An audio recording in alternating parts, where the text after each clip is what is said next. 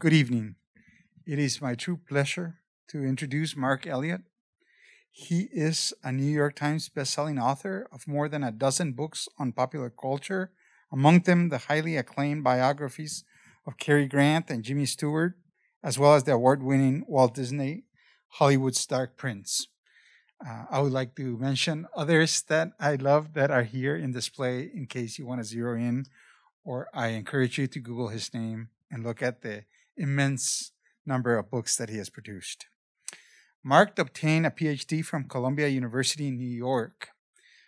He has always says that one of his mentors was Andrew Saris, one of legendary professors at the Columbia University.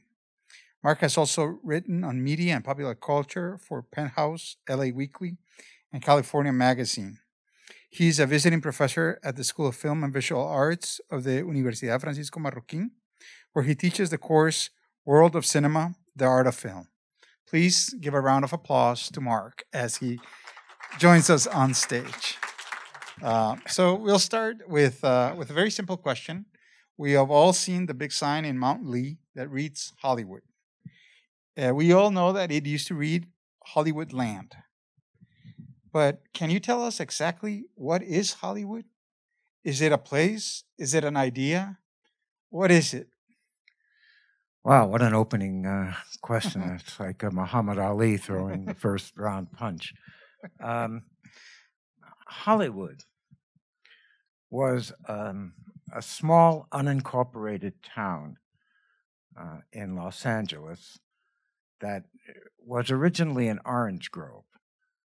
Before or after the missionaries had most of the property in LA, orange groves became the big industry. When the immigrants from New York, who were the pioneers of film for a number of reasons, which I won't go into here, they had to leave New York. They had to leave the East Coast.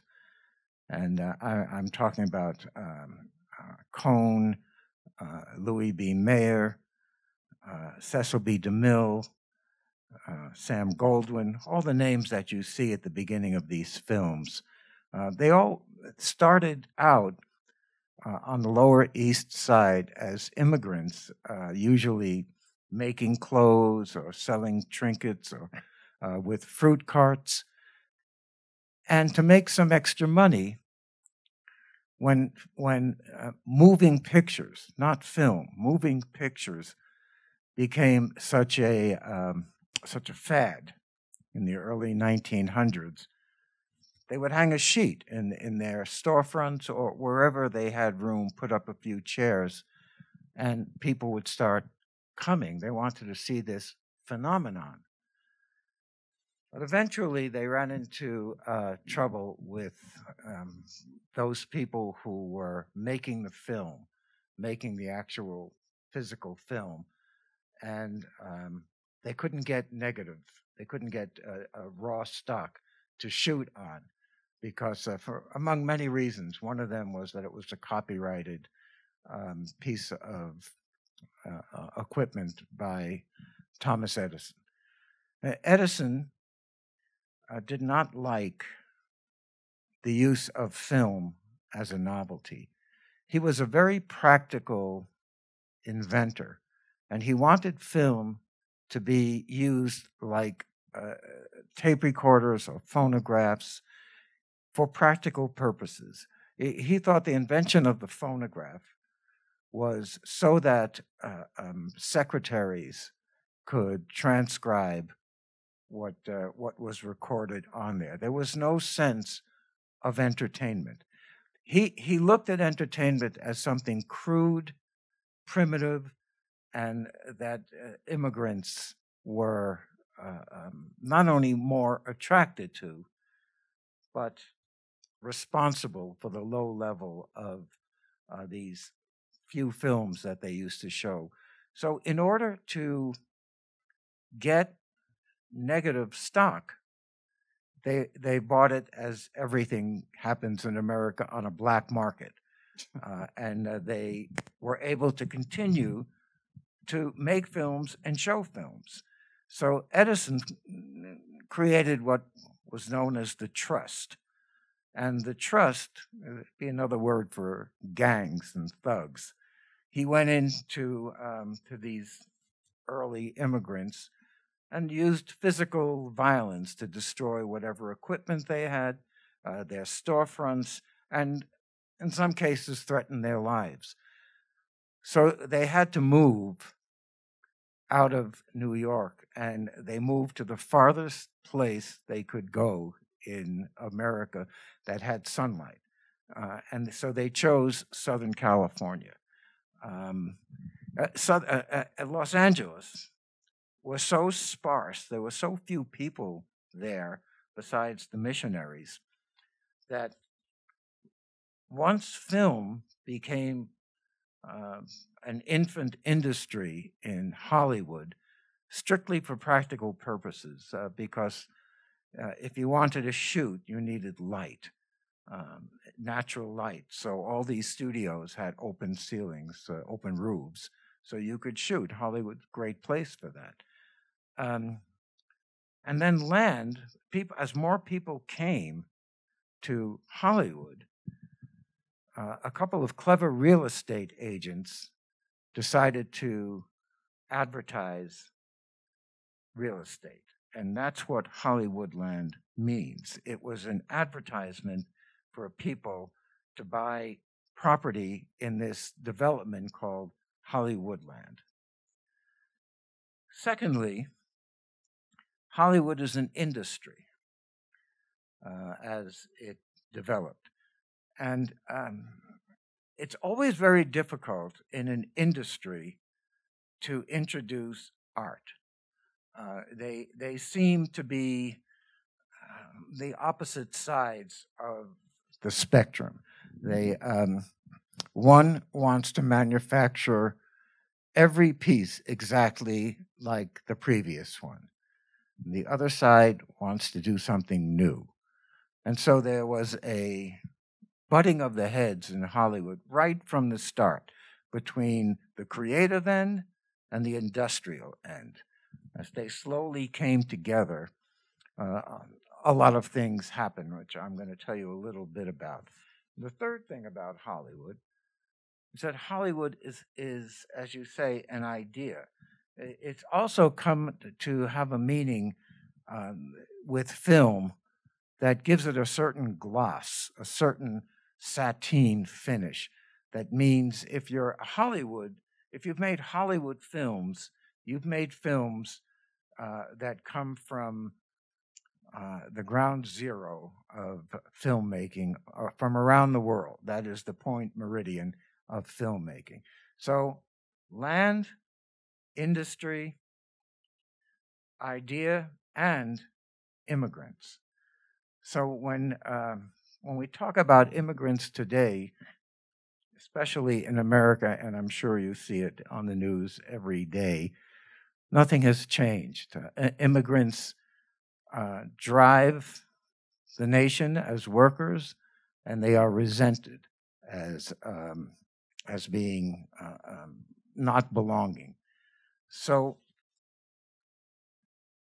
back then, as they started to make films, and remember, these are European immigrants, penniless, who hit on a novelty that allowed them to go to Hollywood and make enormous amounts of money.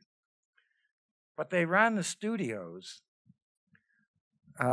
like Europe ran its industries. They wanted people to think of working at a studio as a privilege, that they were getting a job, they were making some money, they were doing something exciting, they had a home, food on the table, and that they, the workers, owed the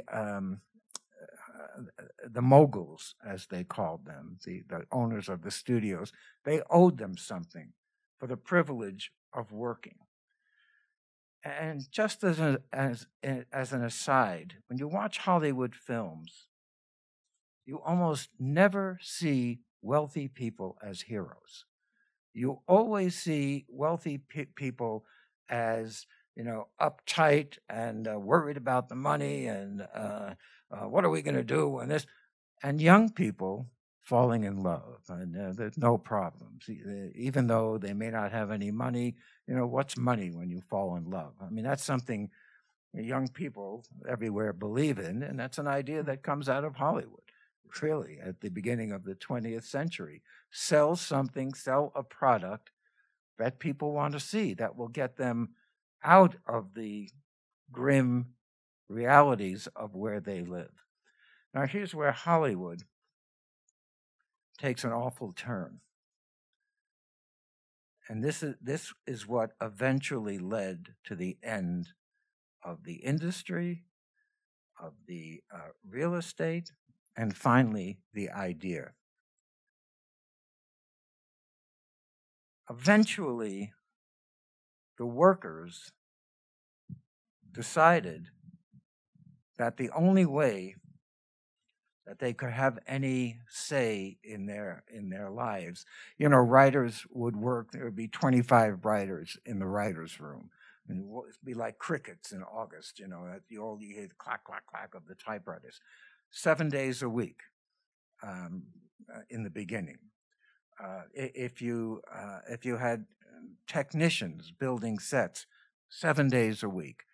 And the idea was to put out as much as possible to make the most money, and that these people were workers, and they had little to do as a cohesive whole with the product that was putting out. Think of Detroit and the assembly line, where you work on a fender, you work on a tire, you work on a mirror, but you don't work on the whole car. You don't see the whole car. Hollywood is basically an assembly line of workers, or it was in those days. When the workers decided that they would follow the then popular idea of workers of the world uniting, I don't think I have to tell you where that comes from, they started to form unions. This infuriated the moguls. And to counter the union movement, which they considered illegal, and most unions at that time were considered illegal in the States, they formed a house union. Each studio formed a house union. Now, what is a house union? It's a union run by management. So it's not really a union at all. It's just it's the same old thing with a new name on it. It didn't really satisfy the workers. So the heads of the studios got together and they said, what can we do to make these people happy? And one of them got the brilliant idea of giving little statues once a year to the best films ever made. And that, my friends, is how the Academy Awards came about.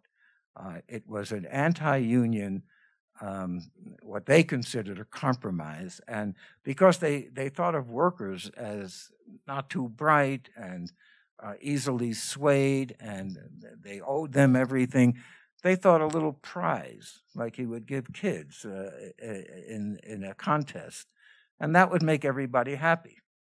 Well, guess what? It didn't make everybody happy. It only infuriated everybody, and unions began to form. By 1932, when FDR, Roosevelt, was elected, he legitimatized unions with something called the Wagner Act. The Wagner Act made it legal for unions to be formed, and that is the beginning of the end of Hollywood. Hollywood begins officially 1915 with aptly called Birth of a Nation. You could also call it Birth of an Industry. And it ends in 1966 with Who's Afraid of Virginia Woolf.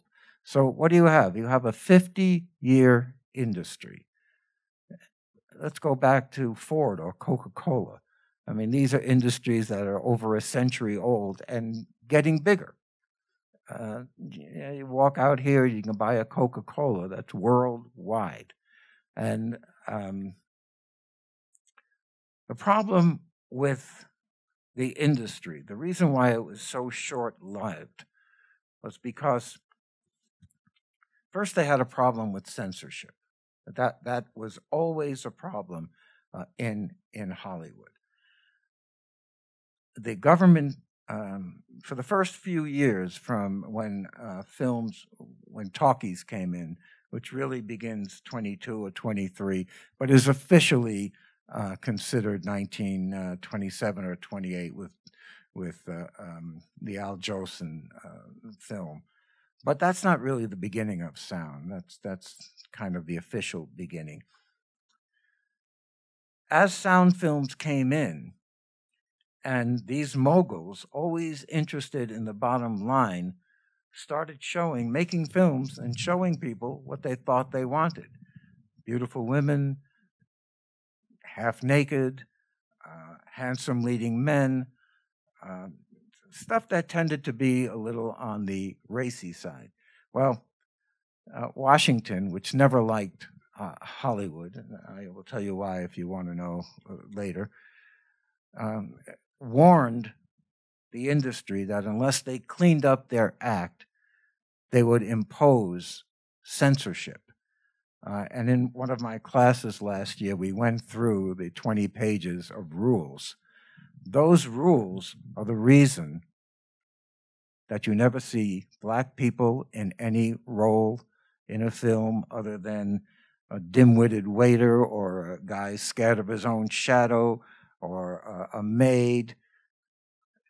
Racism, yes, but the idea was that if you promote minorities in a film, you won't have an audience because the majority of people in those days were white, middle-class people who wanted to see white, middle-class people in film. So, you can't just say racism, you can't just say bottom line. The whole concept of making money through an art form in Hollywood from the producers and moguls' point of view was show the same thing over and over again. Raise the dresses a little bit, drop the tops a little bit, just enough so that audiences, I want to see this woman, that woman. And that's really the beginning of the star system, where that and the invention of the close-up create the star system. And people wanted to see these actresses mainly, and the men who go gaga over them in films. Washington said it was going to impose a censorship system based on the one that England still has. Whenever you see a British film, you see this is certified by the board and so forth. That's one of the reasons British cinema never really became a major player in world film. That's one of the reasons. They had a choice. They gave the moguls a choice.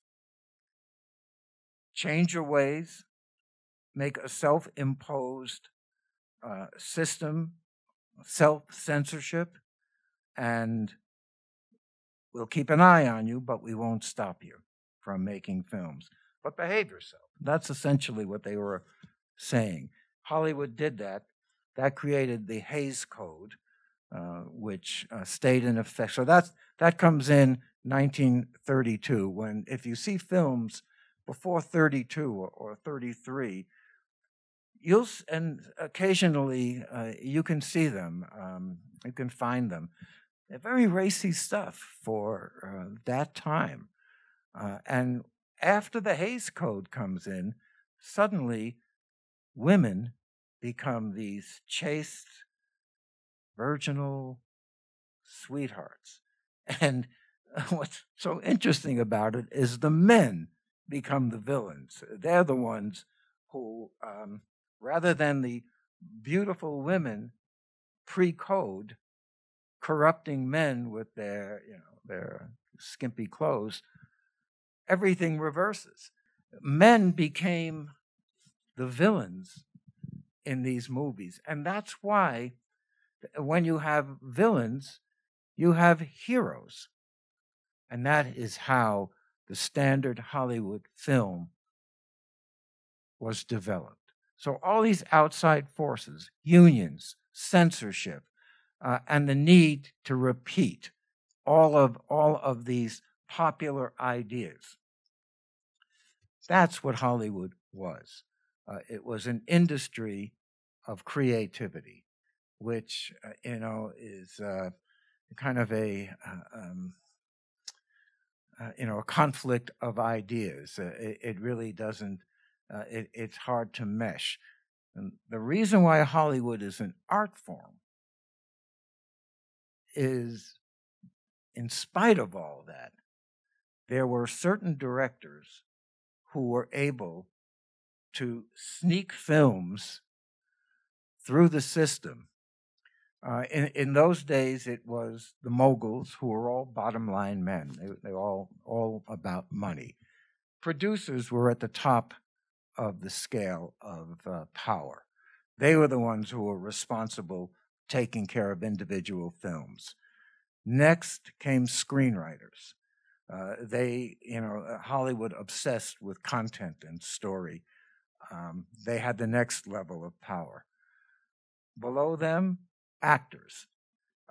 Actors never had much power in the studio system. They signed contracts, and whatever came their way, they were instructed to play those roles.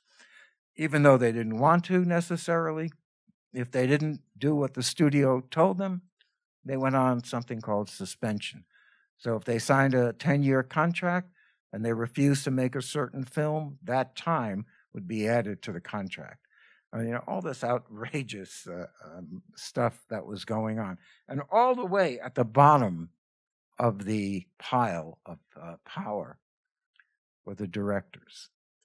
And that actually worked very well, because as directors, they were able to formulate something that is the real creation of Hollywood: metaphor. The only way they could get to say what they wanted to say was by creating a style of metaphor. And when we look at Hollywood films today, studio films, we are looking at the style versus the status quo, the individual versus the studio industry. And that creation of metaphor is really Hollywood's great contribution as an art form. Now, what do I mean? Well, I'll be happy to tell you. Hollywood is an historical medium, meaning that it doesn't predict what is happening or even cover what is happening now. It deals with what has happened in the past. And by the time a film comes out, a year or two later, new things have happened. When the Depression hit, the Great Depression in the world, Hollywood was still making films that didn't even acknowledge that there was anything wrong with the economics of the world. So people who live in these enormous apartments. They have butlers. They have valets. They have everything in the world, and they're working at jobs that we never see. Hollywood didn't want to show you the toil. They just wanted to show you the results of the system, how great the system was, the democratic political system, because look how great these people were living. And then, when the Depression hit and the censorship code came in, now you have Fred Astaire and Ginger Rogers. Take any film of theirs in the 30s. What did they do for a living? Nobody knows. She may have been a chorus girl in a couple of films, and chorus girls in Hollywood were not chorus girls in real life. They were, female objects of desire, as I told you before. So Fred Astaire asks Ginger Rogers in any of these films if she'd like to dance.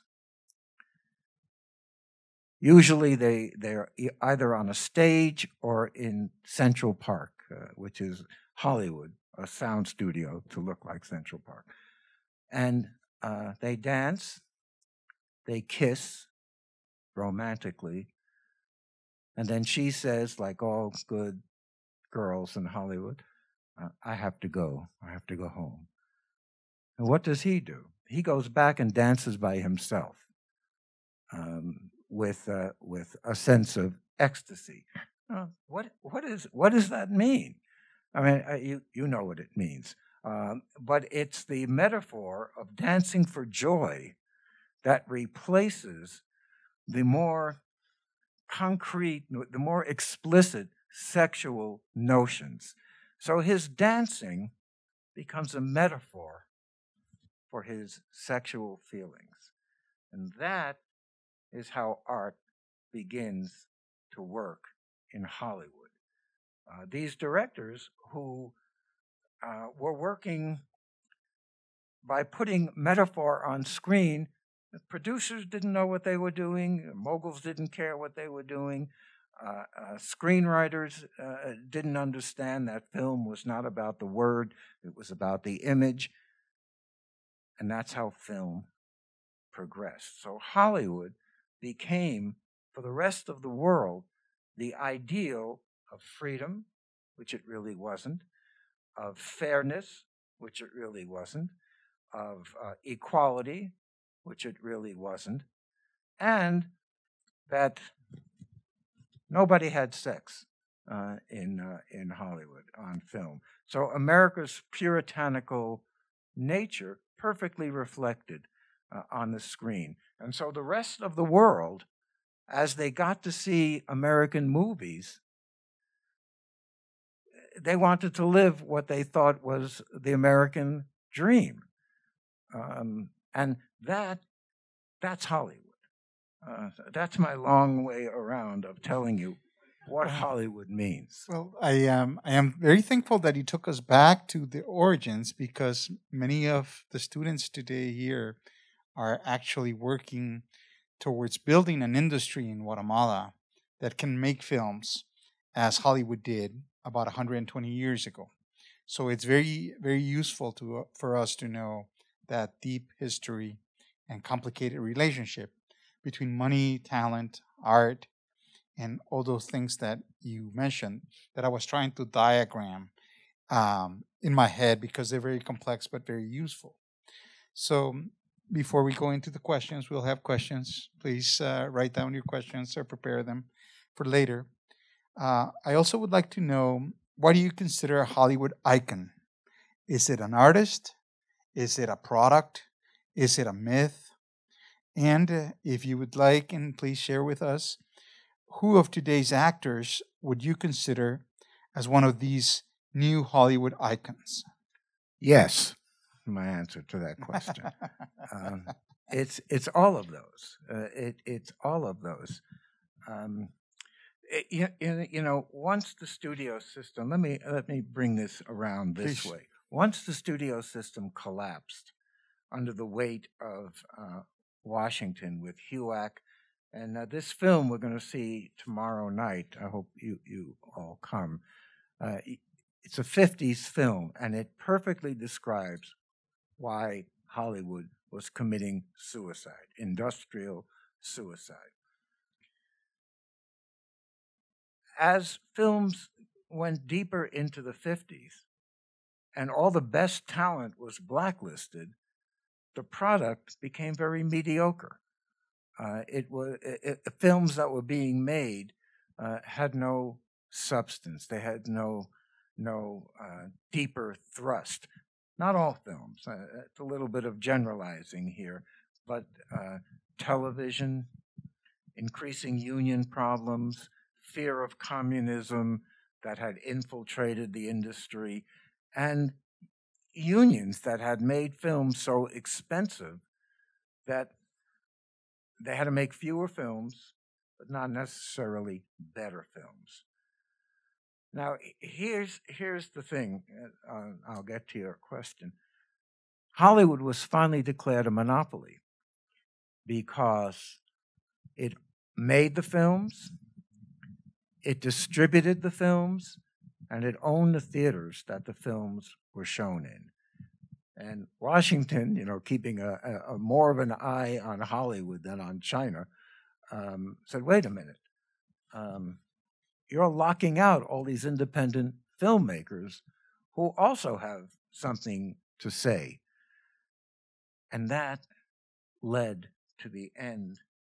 So they had to break up. They had to keep two of the three aspects. Distribution they kept, and production they kept, and they gave up distribution. Now look, production costs money. You pay out money. Distribution in those days, physical film, cost money. So you're putting out money.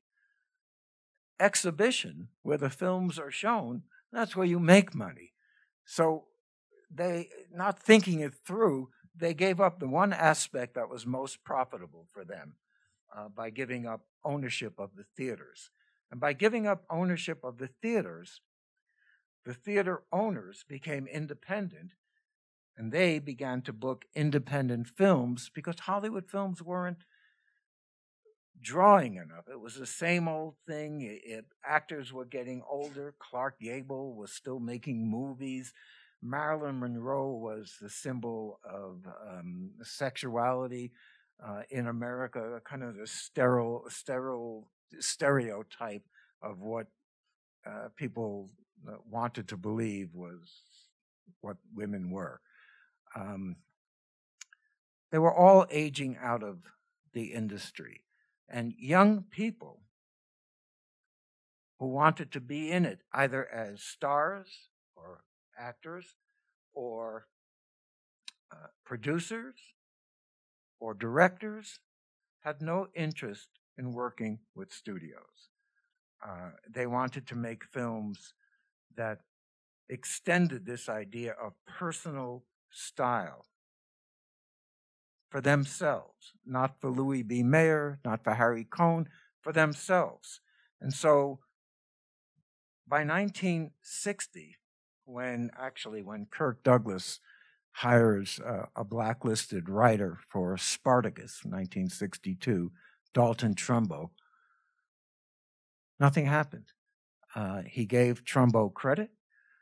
The film was made. It was a huge success, and it was produced by Kirk Douglas, by his own company, and made a ton of money around the world. It's a variation of the crucifixion story. And those always sell. I mean, and you'll see tomorrow's film is, at the end of all the meanings, is a crucifixion film. And that's what's so powerful about it. So once film became an independent medium, stars became less important because you no longer needed the star power to sell a film. What you actually had was what you didn't see on film: independent producers, independent directors, actors who didn't yet have a name, who wanted to make a name. So they would work for less money in order to be in the movies. So when you ask me, and other people ask me, who the young stars of Hollywood are today, I can name very few. It's just like, not just like, it's exactly like when I listen to music. And having grown up with the Beatles, the Rolling Stones, Bob Dylan, and all that, I have no idea. I looked at a top 10 list of music the other day on the internet and what was selling, And except for Taylor Swift, who dominates, she's going to be here tonight. She's everywhere, Taylor Swift. Except for her, I have no idea who's making music today that means anything to anybody but 20-year-old kids. The same thing with film. There are a few people I like. I like Emma Stone. I think she's an interesting female. She goes against the grain of what we typically think are females. I like Russell Crowe before he became Orson Welles. There are people scattered around, but when I go to film to see a film, I don't say to myself, who's in it? That's what people did in the 30s, 40s, and 50s. Who's in it? Oh, Clark Gable. Oh, I want to go see it. Cary Grant. Oh, I have to see it. Today, when I want to see a film, I say, who made it? And that is the difference. So you all know all the young filmmakers and all the young talent. My work, because for a number of reasons, which I thankfully won't go into here, I find that Hollywood is in a place of transition and not in a good place. The industry of Hollywood now has recreated itself through television. Television is where the studios still have an influence. And in some cases, television is a better medium for film. Here's what I mean, than film. Let's take crime, okay? When you see a crime in a movie, especially those film noirs, those wonderful criminal world films, you have a crime. You usually have a detective or a police person. They go out. They run into a few bumps here and there. They get wounded in their shoulders, which magically goes away in the next scene. And they catch the guy.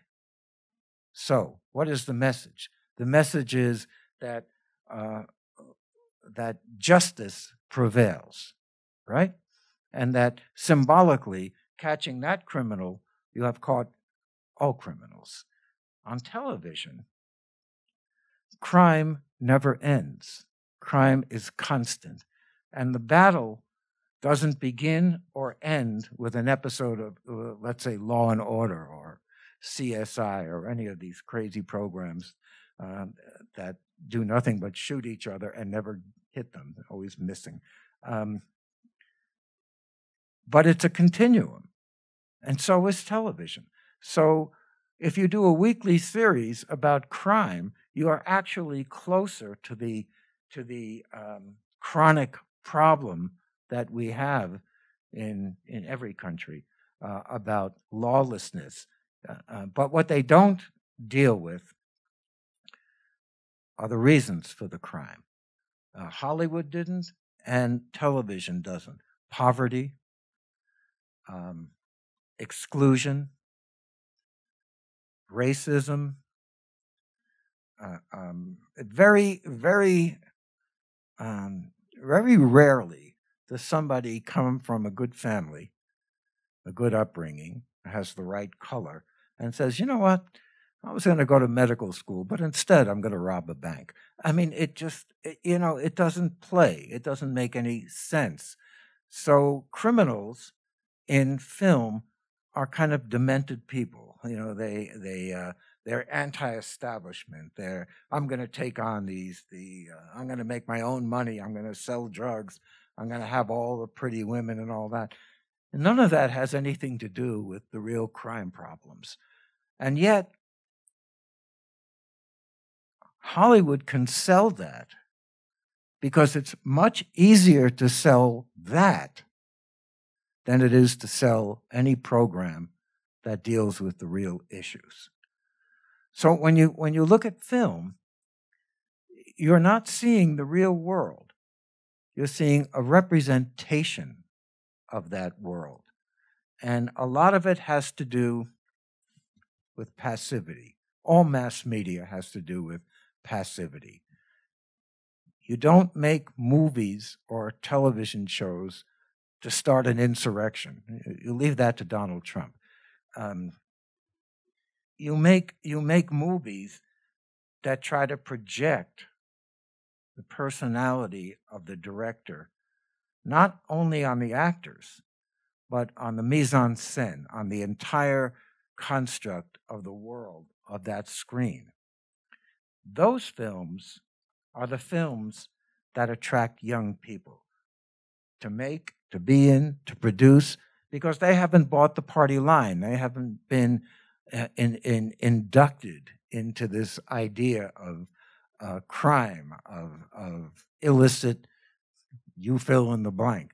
And that's why independent films and foreign films, French films especially, deal with culture, with life, in an entirely different way than Hollywood does. Hollywood is still selling Coca-Cola. It's still selling the Model T Ford, where today no one drives a Model T Ford, and not a lot of people drink Coke from a bottle.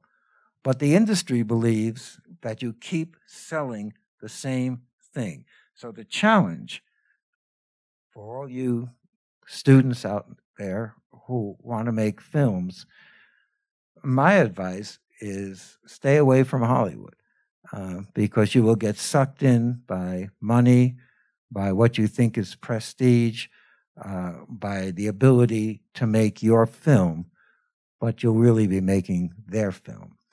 So today, the idea of Hollywood is all over America. New York, Boston, Virginia, South Carolina, Seattle, Canada. These are all places that are far more active in filmmaking than Hollywood, which still just makes crime shows and TV shows where symbolically married couples are still sleeping in separate beds, children come from the stork. You know, that's what Hollywood sells us. And independent films. Now we're going to show an independent film tomorrow in my second year class. How many of you are here from that second? Oh, quite. We could have continued this at 1 o'clock. This is a very daring and unusual film. And to me, it was made in 2012, the best film of that year, for me, from my perspective as a film critic and historian. Nobody else liked this film, and if you look up the reviews, they're pretty awful. But what I see is the beginning of a real independence in thinking.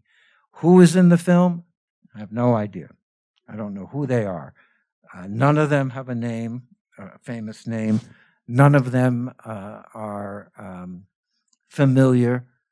And that, if you think about it, that actually works better in film than having stars. Because when you have stars, you know you're going to be entertained. When you have people you don't know, they become part of the medium of film. They're much easier to believe and identify with than the old movie stars who people went to see just to see them. But without that element, you start looking at the film. You start looking at what these younger people are saying and why. So that's my answer to you. Well, a very complex, long, and provocative answer. I asked you because there are some books here that you have written about the past Hollywood icons. These are actors that my father watched all of their movies. John Wayne, for example, is still one of the greatest cowboys of all time. Whenever I see Jimmy Stewart, I always think of What a Wonderful Day, even though he starred in a lot of Hitchcock movies that you're watching. And so Charlotte Heston is a classic always for Holly Week. So that's why I asked you, and there's some books here that are very interested to you. And in a way, I'll just say this as an example to give you a little time to make me drink some water, a little break. But I remember catching myself one day reading a tweet, a big series of tweets about their complicated relationship between Selena Gomez and Justin Bieber. And I remember reading about that because that's kind of the modern biography type, where this person tracked their social media statuses, their Instagrams, and was telling how complicated their love life was. And I just thought that there's still room for a lot of biographies of these young people. And I wish, if there was a book out on them, I would read it as well as I will read some of these. So with that in mind, and what you said about Hollywood, a lot of us are still very attractive to the idea of Hollywood. And let me say this. I want to make this clear. I love Hollywood films. They're my favorite films, despite everything that I've talked about, because of style of certain directors, and I'll name them: Wells, Hitchcock, Ford, Hawks, Preminger, Kubrick at the end of the system. But these were people who had to overcome all kind of obstacles to be able to maintain their personal vision. And all the films that I show here and other places are mostly Hollywood films, because I'm trying to show you that you called Steve McQueen a rebel. Yes, he's a rebel, but that's what art is. Art, you have to be a rebel to go against the grain, to stand out, to make your point. So rebellion in art is a good thing. Rebellion is not a bad thing, although Hollywood liked to portray rebels as lunatics. Rebellion is a good thing, and it's what made Hollywood what it was, and why I love it so much. Bravery, creativity, vision, and going against the wind, going against the forces to make your statement. And so today, you face a different set of obstacles, but the goal is the same: to make yourself stand apart from the crowd, to rebel from the status quo, make your statement, and then see what happens. Let the chips fall, as they say. When I teach Hollywood films, I always try to point out what is actually going on. And usually it's not the plot. Usually it's a question of personal style, where the plot is used to move these characters. Look at Hitchcock, as we've been doing. I've said this before. Hitchcock, he made 52 films in his career, some in England, some here. And someone said that he didn't make 52 films, he made one film 52 times. That is very much what the Hollywood system was about. And Hitchcock was able to overcome all of the restrictions. The train going through the tunnel at the end of North by Northwest, by a personal style born out of all the angst and the repression and the desire to be somebody else. All of that comes through. So that's why Hollywood is great, as opposed to all the things I told you that are not so great. When you have a big enemy, you need a big hero. And so those who made it through, they are the heroes of our culture. And that's why we admire them. And that's why we study them, to learn what the present is from what the past led these people to. So I don't want to give anybody the impression that I'm anti-Hollywood or anti-anything. I'm pro everything in the world. So actually, that was my setup to ask you this. So when I said that, I was setting up the question, which is why are there so many young entrepreneurs still drawn to Hollywood? Same old reason. Make money. Entrepreneurs make money. And to make money, you need artists so that your film will be good enough for people to want to see. If you're an artist, you need people who can make these movies for you. So it's not really a clash of today of entrepreneurs and artists. It's an uneasy marriage. You know, it's a strained marriage where both of the couple need each other. Today, entrepreneurs, really as always, like to think of themselves as artists. And that's okay. We let them, because whatever they want to think is fine, as long as they let us do what we want to do. When I go to a publisher with an idea, nobody at, I think it was Warner Books, nobody at Warner Books said, "Oh, John Wayne, what a great story. Oh, it's so powerful."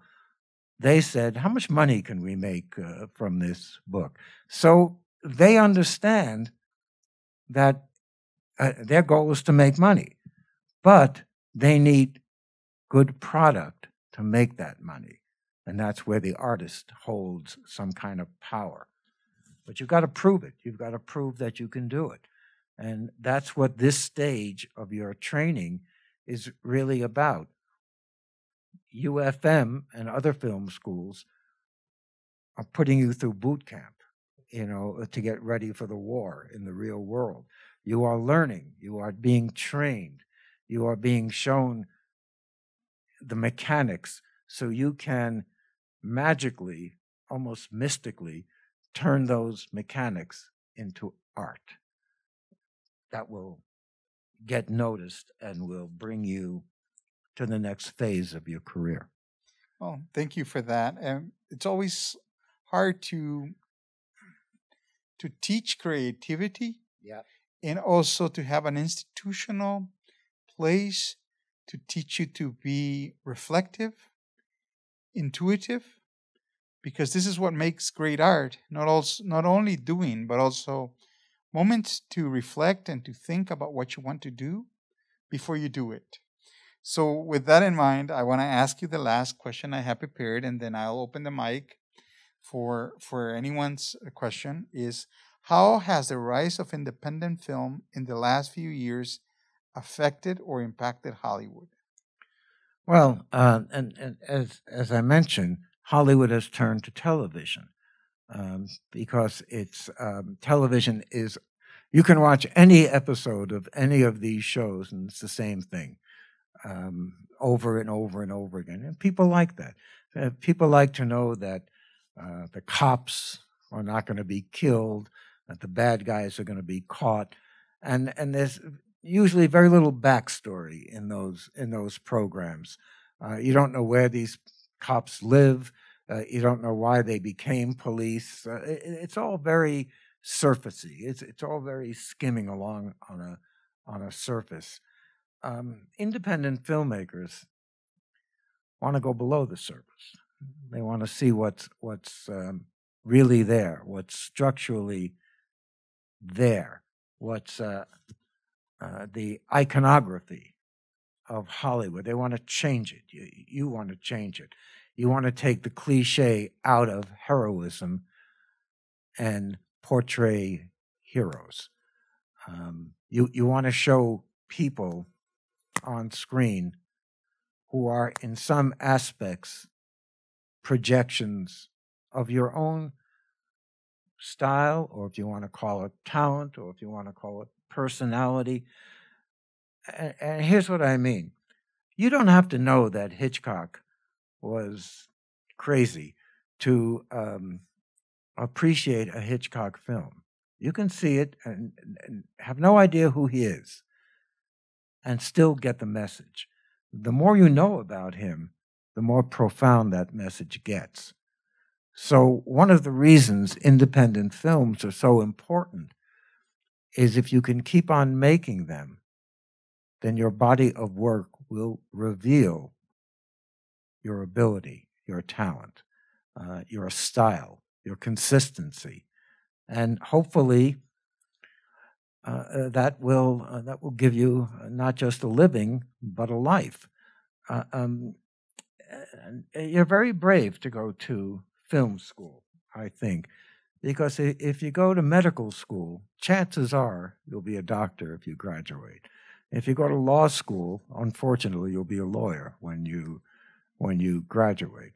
But it's pretty well, set up in the system. But when you're an artist and you want to make something of value, you're taking a chance. You're throwing yourself into a pool of other artists, and it's a kind of a Darwinian thing. But don't get me wrong. Please don't get me wrong. If you want to make commercial films, if you want to make films that don't have personal statements, be my guest. I mean, there's nothing inherently wrong with, say, television or traditional filmmaking or any of that, if that's what you want to do. But for that, I don't think you need to put yourself through the torture of listening to me. You can go out and learn the craft on the battlefield. You have to know what your goal is, what you want to do, who you want to be, so that you can make that living at the same time you make that life. And so you're all very brave, I think, and courageous. And that puts you at an advantage because you get through this hurdle, the rest of it's a little easier. It's you've gotten through the first phase. Now you go into the, you've gone through the minor leagues, let's say, and then you go in and play professional ball.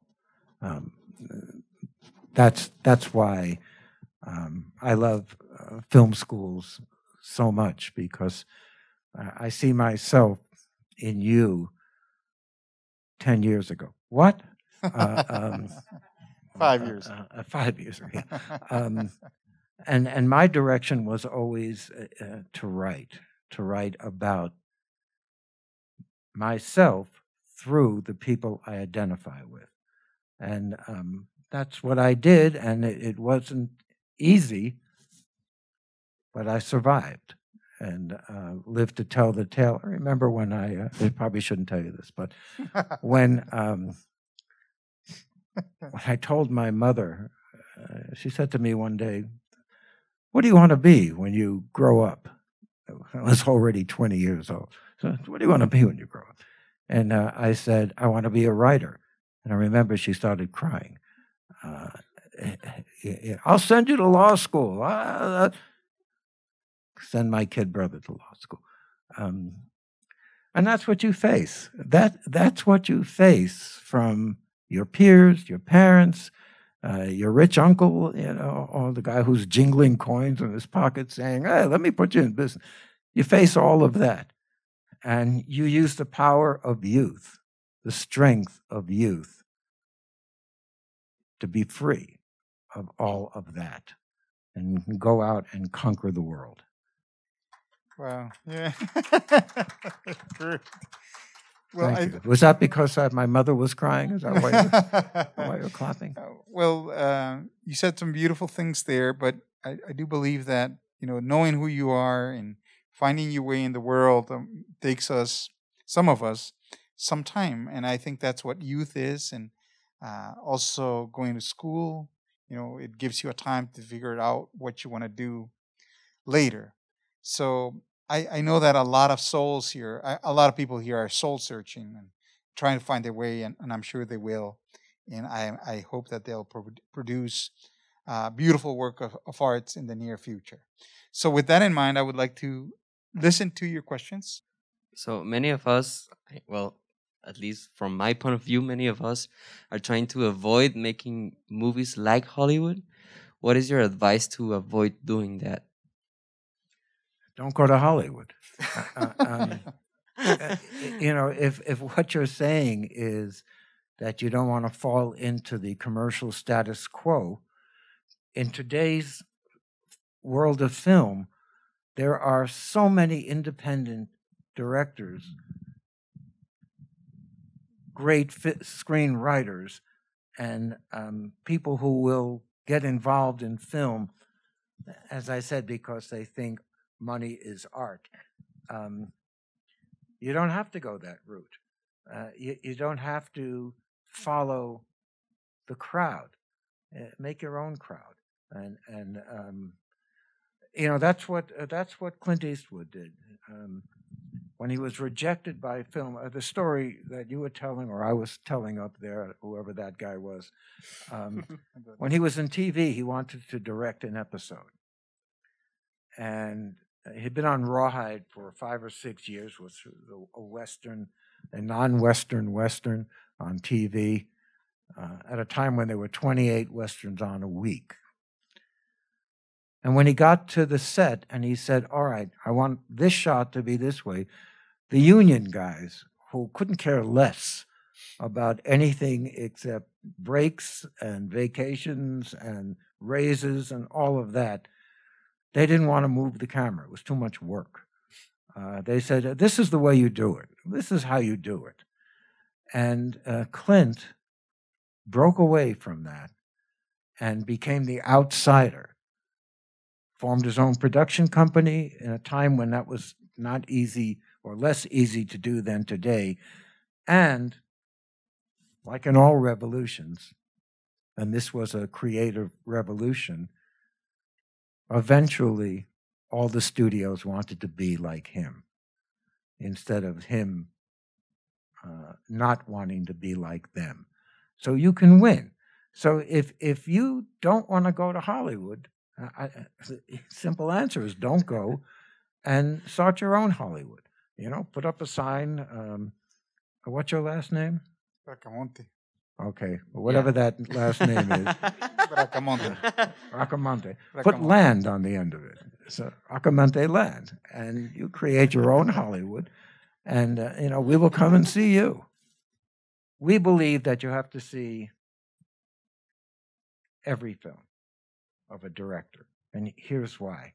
And some of you may have heard this before. If you see one film, one Hitchcock film, that's the best Hitchcock film you have ever seen. If you see 2 Hitchcock films, one of them is the best, one of them is the second best. And as you add films to that, you begin to understand which films work, which films don't. But the most important thing about that is that the difference between a minor artist and a major artist, and you can see it in painting with Picasso and Van Gogh, that the development is one way. The progression of their art goes from early, middle, to end. And by the end, they are masters of their work. If you see early Hitchcock, you haven't seen Hitchcock. If you see middle Hitchcock, you haven't seen Hitchcock. If you see late Hitchcock, especially late Hitchcock up to Psycho, you don't understand the progression of Alfred Hitchcock as a stylist and as a personality-driven director, so that all of these films progress. You go from Strangers on a Train to Rear Window to Vertigo to North by Northwest, and finally the problem is solved of this good, bad qualities that Hitchcock and his characters struggle with until you come to Psycho, where he finally figures out that it's one character. You don't need two separate characters to express good and bad. It's all in Tony Perkins. If you just see Psycho, it doesn't have the same impact. You don't have the same understanding. It's like seeing one Picasso. If you see all of Hitchcock, as he finally approaches Psycho, you have watched him resolve his issues as an artist. And so we believe, don't see one John Ford, see as many John Fords as you can, and you will understand who John Ford is. That's auteurism. And what we've done this year, we've created a dialectic in our classes where we watch films that relate to each other, either by the same director or the same story by different directors, to understand that the difference is in the how you tell the story. That is the difference. And so the reason you need to see films is how you learn about films. You can't learn about films from a textbook. You can read criticism, you can read novels, but you need to see films and see the progression of a major artist. And that's why it's important to see a body of work. If you read Charles Dickens, you take it to novel. You read one Charles Dickens book, you don't know who Charles Dickens is. But if you read the works of Charles Dickens, if you live to be 200 years old, you'll finish that. Then you know who Charles Dickens was. Then you understand who he was. Hi. So you were mentioning how a lot of the people that you've written your works on have this kind of like rebellion, and that's what a great artist tends to be. But I was wondering if during, your research and your reading about all these icons, if there's any other characteristic that you found was kind of like a pattern. Like every time you worked on one person and then another, you said, these characteristics keep on coming up in these icons and people that I write about. Maybe something we could learn from them. It's a good question. When I write, I'm writing the story of John Wayne or Steve McQueen as I understand it. As I understand it. So there have been maybe 25 John Wayne books at least. But mine, for better or for worse, approached him from an auteurist place, because an auteurist can be an actor. In certain, Marlon Brando, an auteurist actor. And I try to approach them to show the man in the work and the work in the man, filtered through my own emotional connection to them. I only write about people who I am moved by.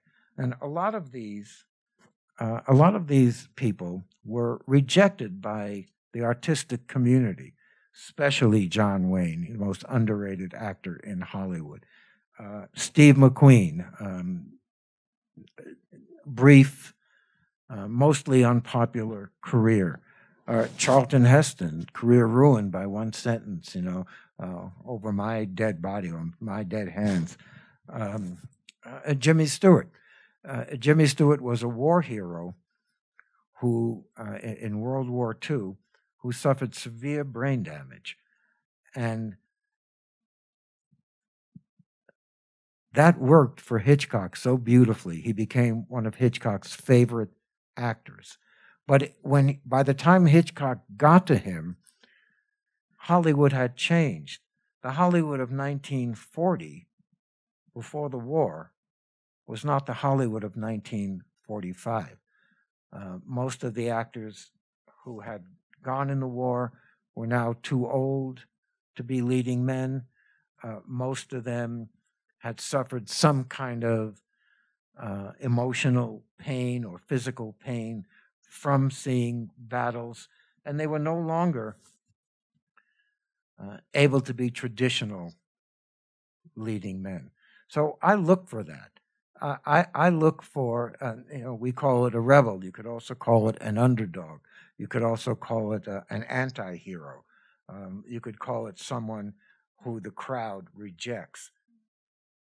That to me is appealing. Why? What's so great about these people? And why doesn't everybody in the world love them? What is it? What happened to them? What did they do? How did they formulate who they are? And that's what I look for. And, for better or for worse. Some people would say better, some people would say worse. That to me is what biography is. And that's what I look for. Hi, Mark. What do you think it's the biggest challenge as young filmmakers? And how do you think that we can overcome that challenge? Good question. The biggest challenge is not to compromise. That to me is the biggest challenge. If I were 20, I wouldn't surrender my dreams for somebody else's, for the sake of money, recognition. At 20, you are your dreams, and you need to see if you can live up to them, whether you can make that your life. The whole idea of being an artist and transferring something inside of you that is personal and individual to a screen that is universal. The ultimate answer is it's mystical. There's a mystical quality about the ability to make something out of a thought. If you want to make a table, it's not that mystical. You get nails, hammers, saws, whatever, and you can make it.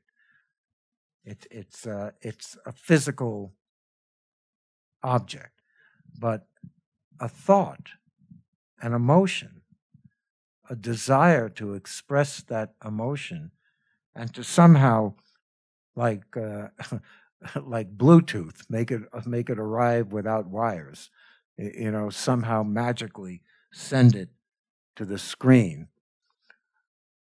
And people you never met, you have no idea who they are, where they are, see it and say, yes, that's me up there. That's a mystical process.